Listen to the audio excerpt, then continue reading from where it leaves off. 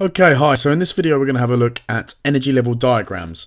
Now with energy level diagrams we can see the type of reaction that occurs, so whether it's an exothermic or an endothermic reaction, and we can see the amount of energy that is either taken in from the surroundings or is given off to the surroundings. So let's have a look straight away at what an energy level diagram looks like. Okay, so we always plot it on an axis like this, and we have energy. Okay, energy on the y-axis, like so. Energy,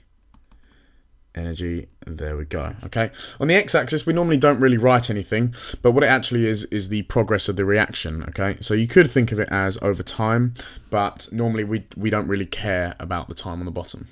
Okay, so in simple terms, what we're going to see is something like this. We're going to see two lines. Now, let's say that we've got this line here.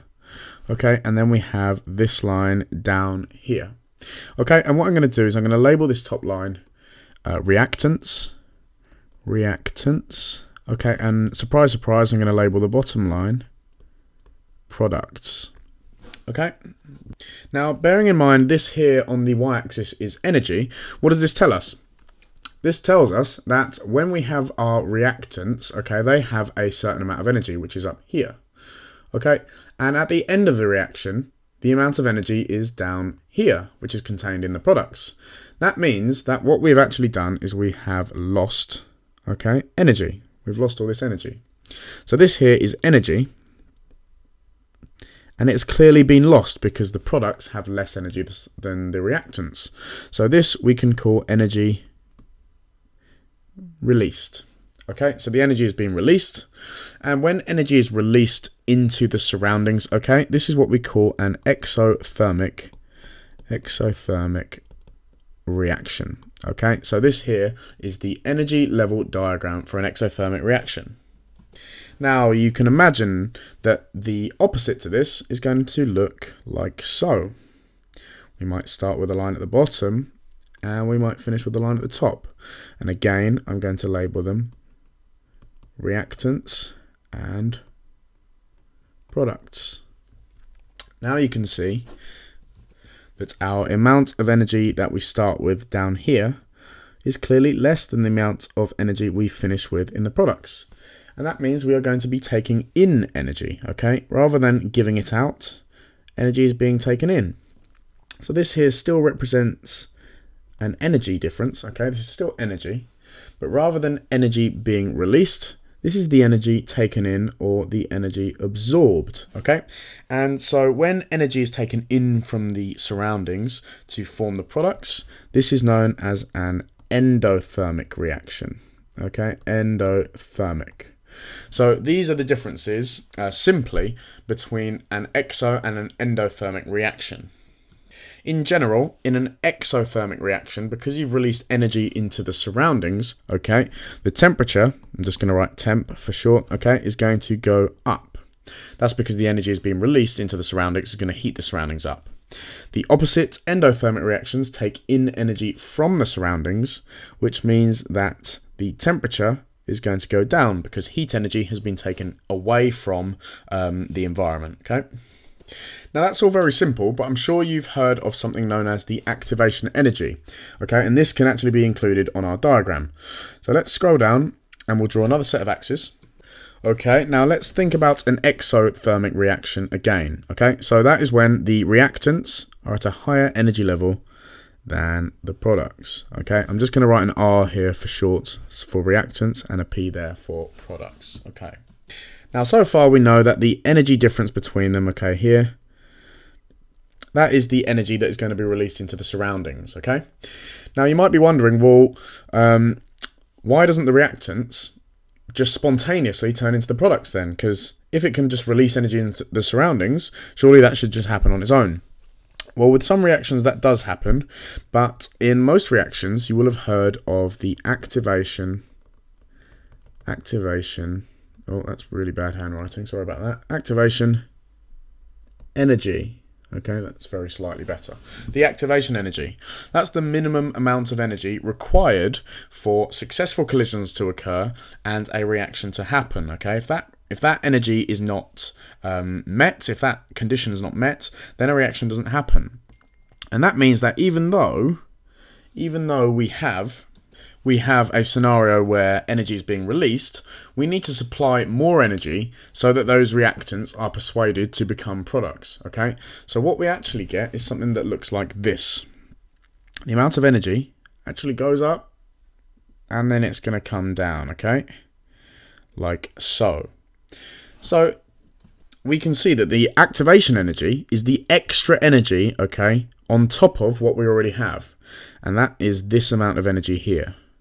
Okay, so this amount of energy is the activation energy. Okay, I'm just going to write AE for activation energy. You can just think of it as if we don't apply this amount of energy, then the reactants are not destabilized enough to break down because they're happy as they are. They need loads of energy for them to buzz around loads, get really unstable, and then form the products. Okay, that's a simplified way of thinking about it, but it does follow this trend. Now, something you have also covered are catalysts. Okay, catalysts. Now, you'll know that catalysts, okay, what they do is they speed up reactions. Okay, so they increase the rate of reaction. Okay, and if you've watched my previous videos, you'll know that they do this by reducing the activation energy. Okay, so they reduce the activation energy. I'm just going to write AE for short at the moment. Okay, well, that's a mess. There we go, AE. Okay, so they reduce the activation energy. That means that we don't have to apply as much energy in order for the reactants to turn into products, which means we're going to have an energy level diagram that might look something like this. Okay, I'm going to draw it in a different color. So this is the amount of energy we need to apply when we have a catalyst present, okay? So this here is our new energy, okay, our new activation energy. So we might call this AC, okay? That is the activation energy when we have a catalyst. So the energy level diagram looks different because we don't need to go as high as we do here because the catalyst is allowing us to supply a smaller amount of energy in order to allow the reaction to happen. Okay, now finally we're going to quickly discuss something at the end of the chapter in your book, which I really don't like, which is bond making versus bond breaking. When I say I don't like it, I don't like the way that the book explains it because they don't fully explain the concept. Okay, so what's happening when a reaction is occurring is that chemical bonds are being broken and chemical bonds are being made. Now, if you think of a chemical bond as a physical structure, okay, this is just an analogy, we need energy in order to break that structure down, okay? If you were going to smash something, you smash it because you apply energy to it, okay? Bonds are the same thing. We need to apply energy in order to break them down, okay? So breaking bonds requires energy. It takes energy from the surroundings. Okay, so it requires energy. So therefore, it is, oh, there we go, it is endothermic. Because endothermic means that we are taking energy in from the surroundings. Okay, now making bonds, once you've made the bonds and they're happy, excess energy is released back into the surroundings, okay? Think of it as like two magnets coming together. When you put magnets close to each other, they just fly together on their own, okay? That's because they're happier being together than not being together. It's more stable for them, which means that they release excess energy, okay? So making bonds releases energy and therefore is exothermic. Okay, so making bonds is exothermic, breaking bonds is endothermic. Now, the reason why I don't like the way the book explains this is because they stop there. They don't say, well, in an exothermic reaction or an endothermic reaction, what's happening in terms of the bonds? Because now you might be confusing bond making and bond breaking with a full exothermic reaction and a full endothermic reaction, okay?